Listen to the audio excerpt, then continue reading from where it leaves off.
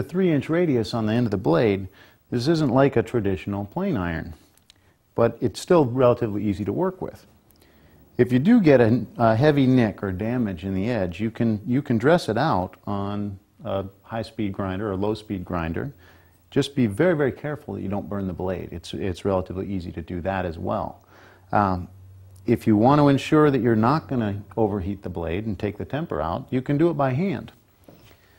Set the blade into a jig or into the vise, and using a coarse diamond stone, you can follow the angle that's on the blade.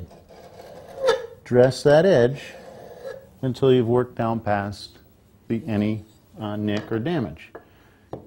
You can also use a block of wood like this, a flat block with sandpaper. We actually have grits in this adhesive back paper that range from 80 to 400 grit. We do 80, 180, 220, and 400 grit. It's nice because it just sticks right down. Another trick you can do to make this a little easier is to take the plane blade in the tool and run a trough in the block that you're going to work. Then you're matching the radius exactly. If not, if you have a flat block like this, again, just follow the angle and dress it down to where you need it. When the blade's been all cleaned up, take off any burr that might be on there, and then working on a 1000 grit stone, I can do this freehand by finding the registration point for the bevel and lifting up just a little bit. And lock your arms into your sides and working side to side across the stone. Also move your body front to back. Go up and back and create a series of X's. And usually up and back is enough to get a burr on the back of the blade. Once you have that burr, clean it off on the 8000 grit stone and repeat the same process. Just find the bevel, come up a little bit, and rock side to side. One of the things about this blade is because of the radius on there and the fact that it's a roughing tool, you don't have to get a perfect match to the angle. If the angle isn't exact or the radius isn't exact, that's okay. So sharpening freehand is actually not as much of a problem as you might think. Dress out any burr that might still be there, and you've got a blade ready to use.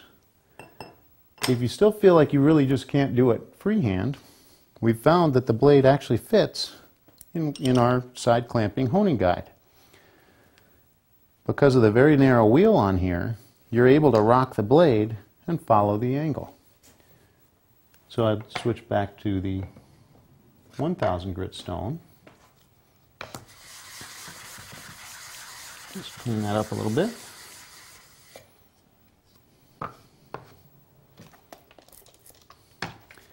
And I'm going to set this for a 30-degree angle off of a 30-degree stop, preset stop. Tighten the blade down. And now working off the opposite end of the stone than I just did, I get a corner registered and draw that back. Switch to the other corner. Again, I'm leaving a big X on the stone so you can see where it's wearing. As soon as you can feel a burr on the back of the blade, you're done. You switch over to the 8000 grit stone. Again, remove that burr. You want to wipe off the wheel so you don't transfer grit from one stone to the next. And start in the corner, draw back.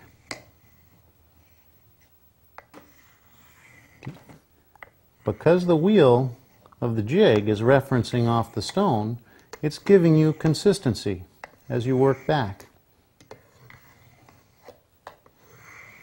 As soon as you can see a bright polish along the edge, you're ready to go. knock off the burr on the 8,000 grit stone.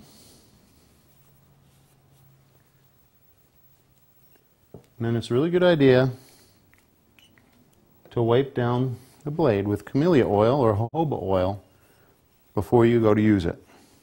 That'll keep rust from happening. You can also wipe down the tool at the end of the day before you're finished, or when you're finished working with it, before you put it away. And with a nice fresh edge, we'll put that back into the plane.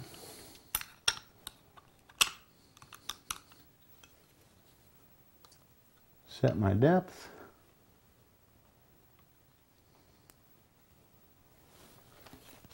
And you can watch the chips fly.